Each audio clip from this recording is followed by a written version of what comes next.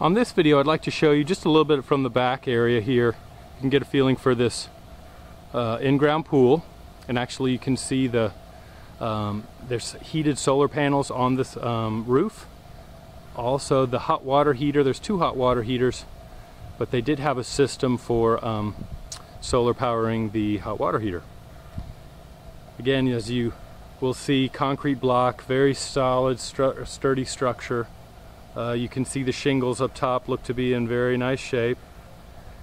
Coming around to the left, you have the gazebo.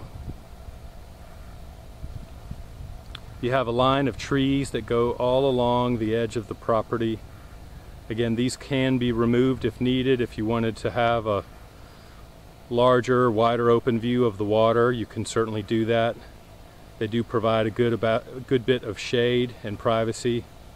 Then here to the left, you can see on the same thing on that property line, another good group of trees that gives you a totally secluded feeling.